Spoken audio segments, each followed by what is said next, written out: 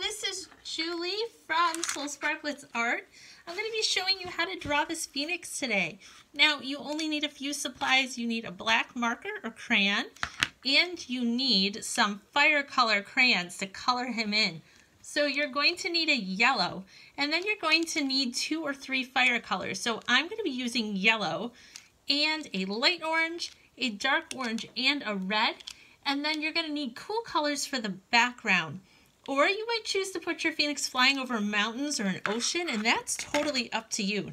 Now, I used a color for the background here, and this one's called Outer Space, and it's kind of a dark blue, kind of a black, but I might even choose to use black today for my background, so the background is totally up to you.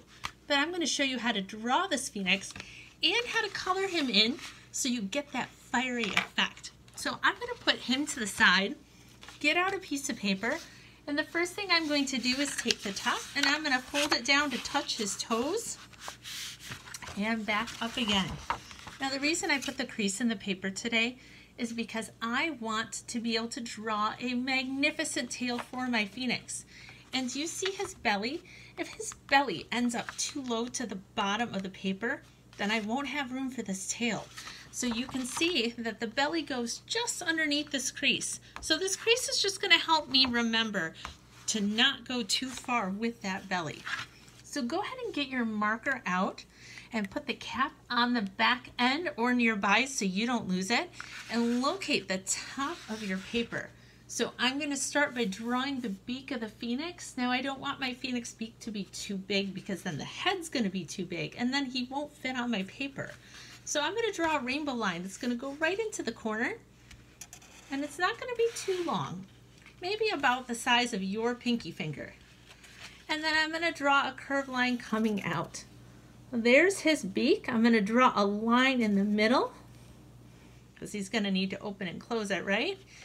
And I'm going to move into the crest of feathers on his head. So these feathers right here, he's got this fun hairdo. So I'm going to draw that next. I'm going to start at the top of the beak. I'm going to come out and I'm just going to draw a zigzag line. Give him some fancy feathers on his head. The next thing I'm going to do is I'm going to draw his eye. So you can draw whatever kind of eye you want. I'm going to draw a rainbow line and a happy line. I'm going to give him a pupil by giving him a curved line, and then another little tiny curved line, and I'm going to color in the middle part of that so it looks like the light's reflecting off of his eye. The next thing I'm going to do is draw a letter J for his belly. Now when I draw his belly, remember I said we don't want to go too far past this.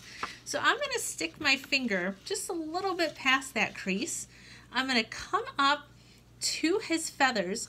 I don't want to start the line at the edge of his feathers. I want to move it in just a little bit. I want him to have a skinnier neck. So I'm going to put my finger right here. I'm going to start my line up at the feathers, and I'm going to draw a letter J. It's going to come down and it's going to swoop just like the letter J. Now I'm going to come back up to his feathers, and again, I don't want him to have a giant neck. I want him to have a thinner neck. So I'm going to start my next line right about here. Now this next line is going to come down and then it's going to loop up like the letter U. So it's going to come down, it's going to loop up like the letter U, and then this line is going to slowly curve towards the other corner of the page. It came up, so that is going to be his wing. Now I'm going to leave that line just hanging out there for a minute. I'm going to come about halfway in that line of his wing, and I'm going to draw a scallop line. Now a scallop line is a bump, bump, bump, bump, bump, bump, bump, bump, bump. And I'm going to leave it right there. Now that's the inner part of his wing. And now we can go back and we can work on the rest of these big long feathers. Now each one of these feathers is going to connect to this scallop line that we just drew. So this first one, I'm going to turn the line around and I'm going to come straight back and connect it.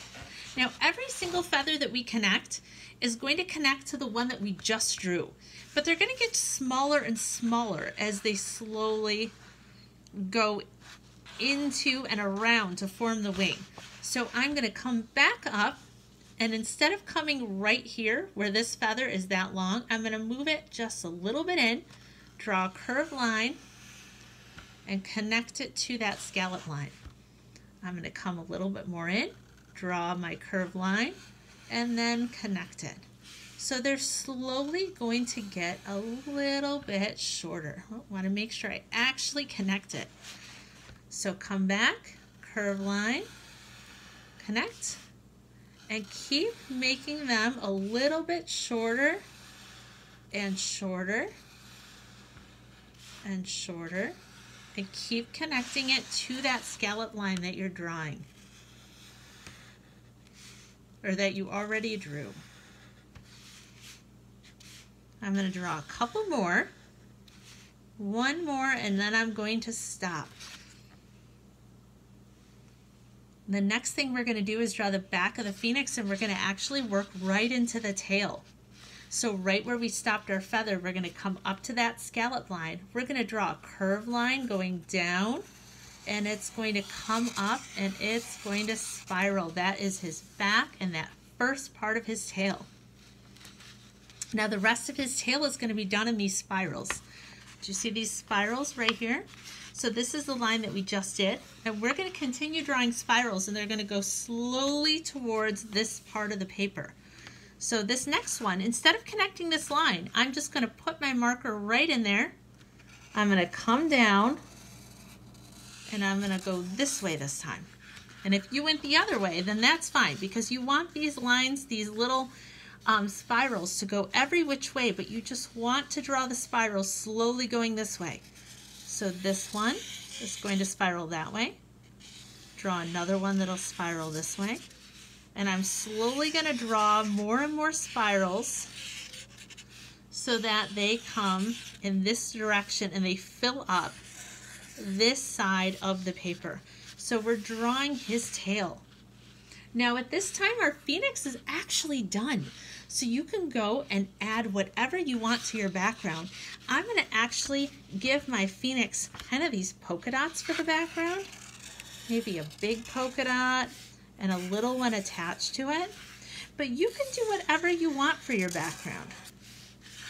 So feel free right now to add in anything that you want your phoenix to be flying over.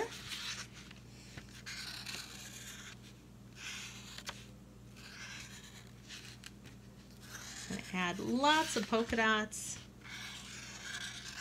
Okay, so my phoenix is swimming, and it almost looks like he's swimming or flying through a sea of bubbles. So we're actually going to color our phoenix first. I want you to get out your yellow, and we are going to color every part of the phoenix yellow except his eye. And we're not going to color his tail yellow just yet because we're going to do it different. We're going to stop right here where these lines didn't connect. So just so I remember, I'm going to start here. And I'm not going to go past that. And I'm just going to color yellow.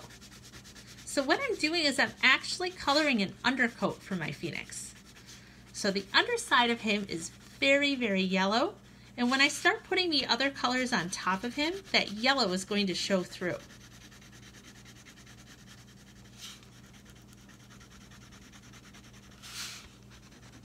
I'm going to come up and color his face and his beak. His beak is actually going to stay yellow, but the other colors we're going to use are going to go all over this yellow.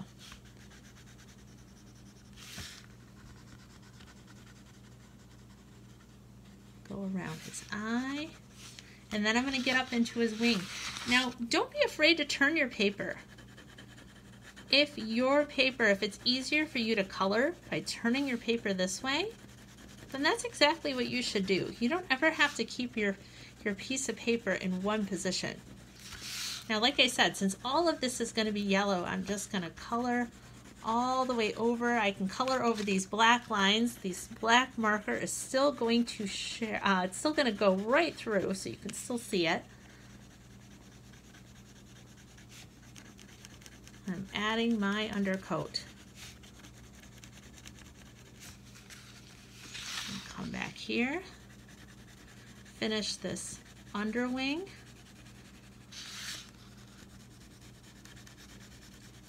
And then when I'm done with this wing, I'm not going to put my yellow crayon away just yet. I'm actually going to keep it out, and I'm going to work on the tail next. Okay, so he's pretty yellow. He's kind of like a duck or a chicken. I'm going to actually come to the tail, and instead of coloring like this, like I kind of was doing, I'm going to maybe color a little bit closer. I'm going to take my yellow and I'm going to follow the lines that I just did in my black marker with my yellow crayon, just like this. And I'm not going to worry if they're on top of the black. I just want it close to the black.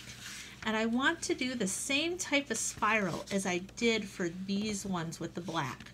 So if this spiral goes this way, then that's the way my crayon is going to go too. And then I am done with my yellow. I'm going to put my yellow to the side and get out my light orange. Now I'm going to leave my phoenix's beak yellow. And I'm going to start in and I'm going to color right on top of the yellow with this light orange. Now anywhere where I didn't do a good job coloring in with yellow is now going to have orange there. So you're going to have spots where it's just orange. You're going to have spots where the orange and the yellow are mixing. And that's going to make him very interesting looking.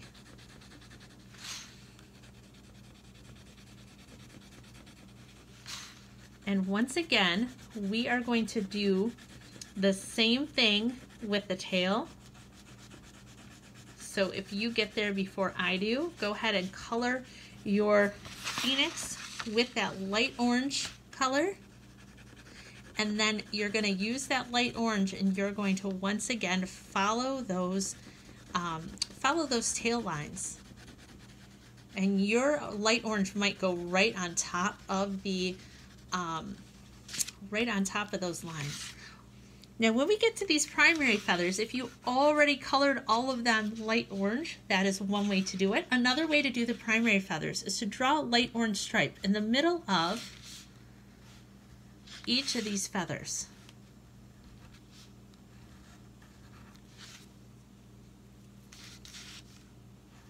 So we can end up making his primary feathers look pretty unique.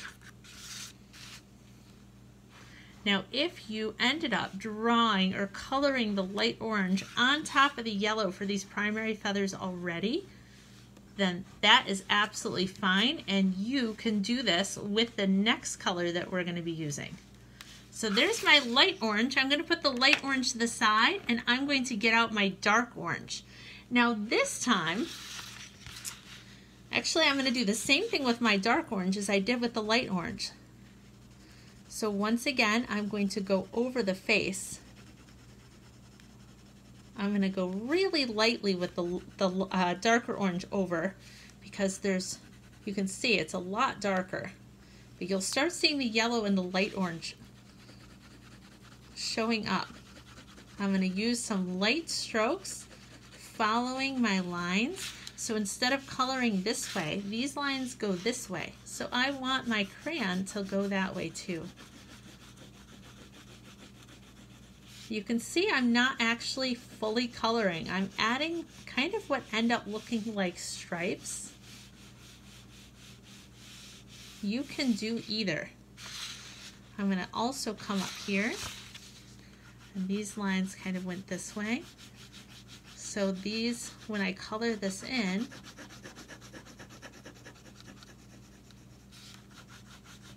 these lines are going to go in the direction of the feathers.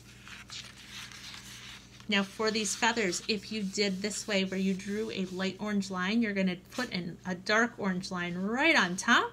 If you had already colored your feathers with the light orange, then you're going to draw a dark orange line right in the center of your feather.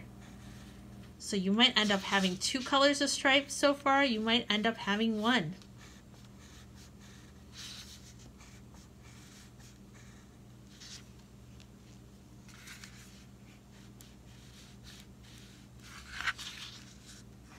Putting my dark orange stripes in.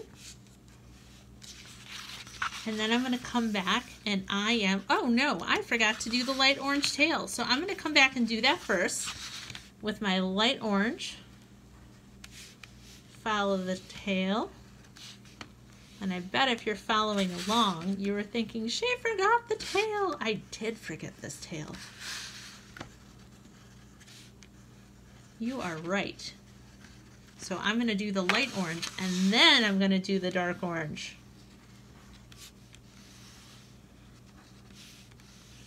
And once again, I am following the lines that I drew with my spirals with my black.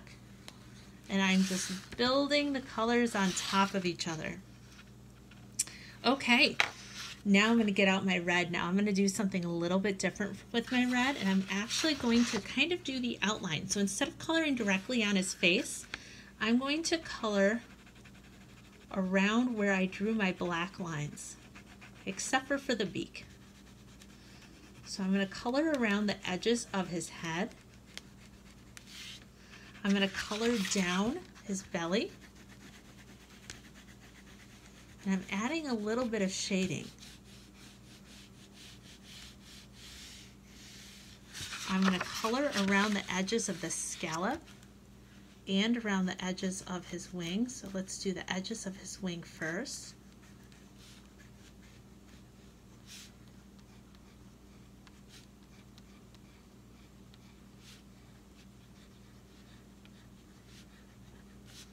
Just layering and layering colors. And then I'm going to add a red line right above that dark orange for those feathers. Now you might have run out of room, and that's okay. You can just try to get the red in there as much as you can. You can see I ran out of room for some of my feathers too. And I'm just putting it right on the top anyway.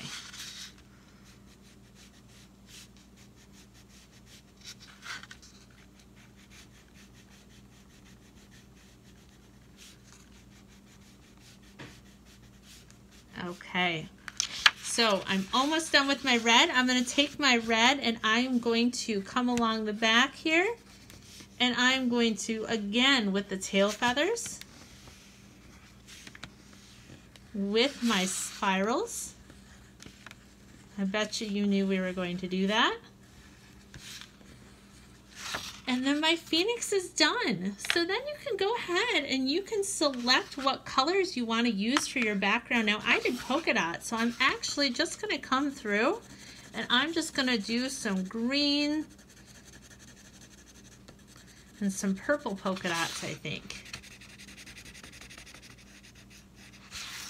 Now you might have drawn something a little bit more elaborate in the background, or have a rainbow or a castle or an ocean, an island.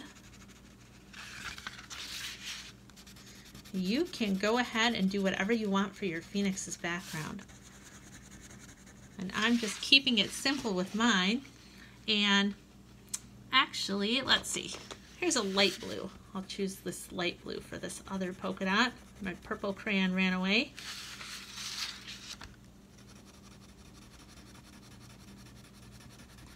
And then for the background, I'm going to choose a cool color or something dark. So my phoenix is made of warm colors. That means colors of fire. Black, not black, red and orange and yellow. So I want my background to be very cool. And I'm actually just going to use a black crayon. Now I'm going to color around the tail first just to show you. You can get really close up to the colors of his tail, but make sure that you don't color over it this time, because you use yellow, and sometimes yellow is not going to be happy if you put a dark color on top of it. It won't show up. So you can just get your dark color in there, or whatever color you chose. You see how I'm kind of staying away? I'm leaving some white space, and that's okay this time. Just coloring around it. So for this one, I might go in a little bit, but I'm still leaving plenty of room for that fiery tail to show up. Same thing with over here. I'm just diving into the tail feather just a little bit.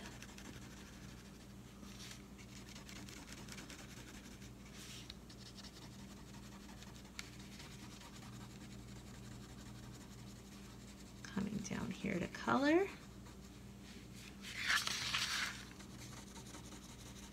And I'm choosing not to press very hard with my crayon today. So this background color almost looks more like a dark gray than it does a black, doesn't it? Now you might choose to press harder with your crayon and you're going to get a different result. So this is just light coloring.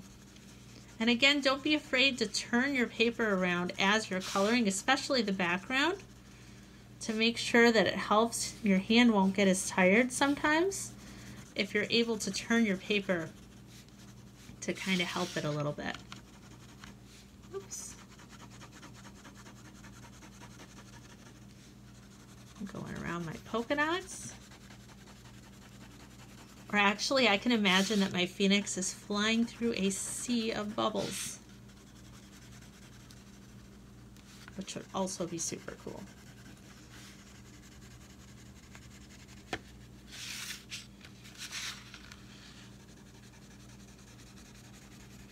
And as I'm finishing up, coming around the head,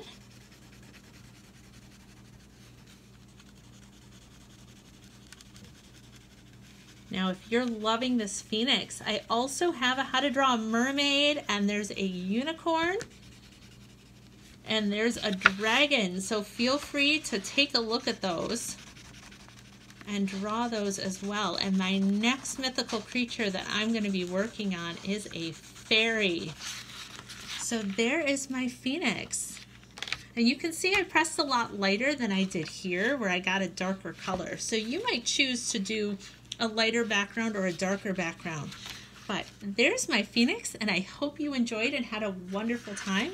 And like I said, keep an eye out for that fairy. That fairy will be coming in another week or two. The next one that you're going to see here is a whale. So hopefully you enjoy your phoenix and have a wonderful day.